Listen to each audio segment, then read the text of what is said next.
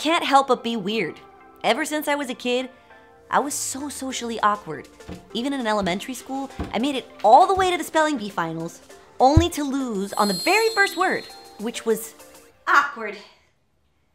A-W-K-U.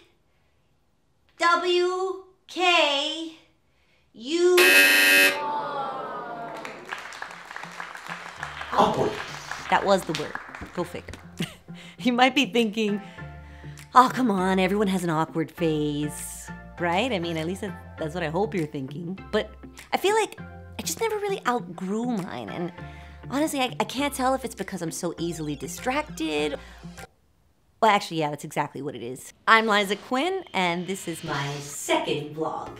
I mean, to paint the picture a little bit better, for a while I was even shy about, I don't know, phone calls. Negative phone calls. I feel like I never really knew how to handle basic phone call etiquette. They just make me nervous. It's not just as simple as, hello? Mia, hello, tell me what you want, what you really, really want. I'm sorry, who's this? Eh, Yannick. Ah, Yannick. Good, and you?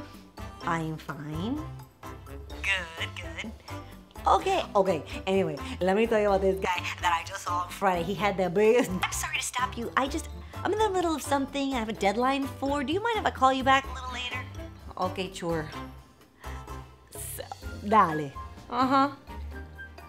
Bueno. Okay. Good luck with your deadline. Thank you, you too. Bye-bye. See what I mean? What is that all about? It's like I get into my own head and I let social interactions just derail me. And, oh God, and meeting strangers? Oh, small talk? Forget about it. Man, it's so hot out tonight, right? I mean, like, whew, it's bad. You're wearing a jacket in July.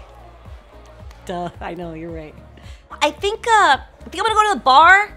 Can I get you anything? What do you like? No, honestly, no thank you. No, really, come on, anything. Whiskey, no, really, I don't tequila. want, I'm trying. Come on, trying to what?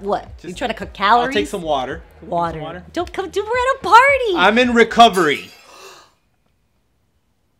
I'm sorry. Insert slapping face emoji here. I'm just not able to pull it together for some reason.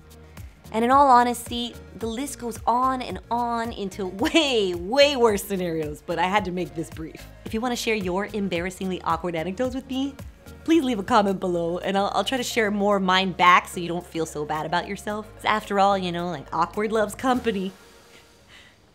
Wait, what? Oh, no, nobody says that. I'm just gonna go.